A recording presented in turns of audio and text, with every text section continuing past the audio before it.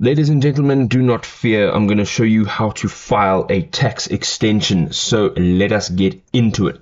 The first thing, of course, is we need some sort of platform to run on. So I'm going to jump into it, Turbotax. Now, this is my account, and I run all my taxes from here. And over here, you can actually file an extension straight from here, right? So if you're going in to the top right-hand side and tap on search, you can go in here and type in extend. Right now, once you type in extend, I don't have the option now because it's not in the tax return period, so it won't come up, but you will find a button that says jump to extend, and it'll take you to one of your menu items over here that is related to extending your tax return. So you'll be able to file your tax return extension straight from here.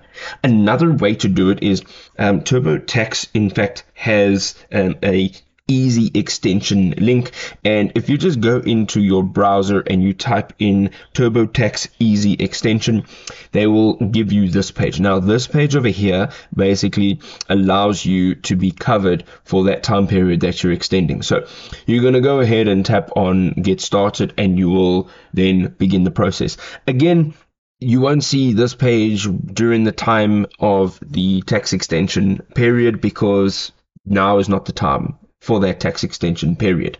This will open up around about March, mid-March. So alternatively, if you want to do it not through the TurboTax website, you can go over to irs.gov, and this is the home page, and in the search bar you're going to search for the form that you need to fill in, and the form is a 4868. So you can just type in form 4868 and you can hit enter. Now here it gives you a bunch of results. Over here it says form 4868 application for automatic extension of time to file US individual income tax return.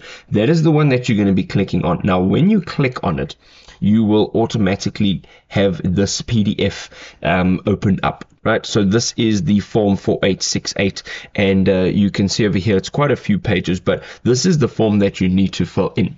So what you're going to do is you're going to have it pulled over to your PDF reader, and now you're going to have it printed and fill it in, and you are going to mail it back to you're either going to mail it back to the IRS, or you can alternatively email the IRS and attach the form. So you can go ahead and if you just have a look at the bottom, there is contact information, and you will be able to then file your tax return. Now, just a quick note, the tax period ends on the 15th of April, and that means when you file a tax return, you actually get up until the 15th of October. So you get 6 months.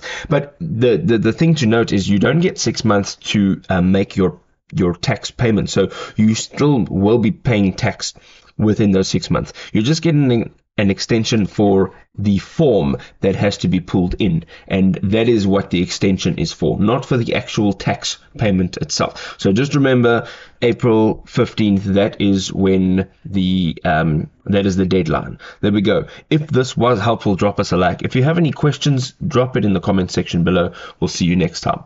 Cheers.